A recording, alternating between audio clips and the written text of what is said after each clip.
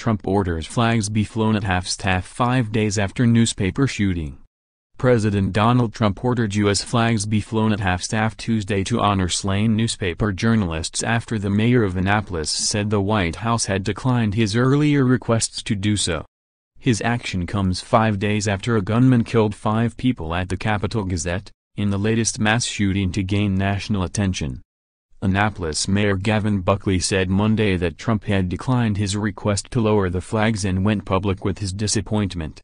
He made the request over the weekend through members of Maryland's congressional delegation, the Baltimore Sun reported. "Obviously, I'm disappointed, you know? Is there a cutoff for tragedy?" Buckley told the paper Monday afternoon. "This was an attack on the press. It was an attack on freedom of speech. It's just as important as any other tragedy." Trump has ordered flags on federal property be lowered to half-staff following other mass shootings, including the Marjory Stoneman Douglas High School in Parkland, Florida, in February and the Santa Fe High School shooting in Texas. Those events left 17 people and 10 people dead, respectively. Trump issued a proclamation Tuesday ordering the flags fly at half-staff through sundown.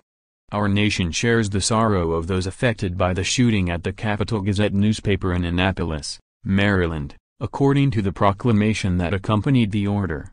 "Americans across the country are united in calling upon God to be with the victims and to bring aid and comfort to their families and friends," it said. Maryland's flags were flown at half-staff following an order from GOP Governor Larry Hogan. 5 Capital Gazette newspaper employees were killed Thursday when a gunman holding a grudge against the publication shot them in the newsroom. Trump repeatedly has called journalists the enemy of the people.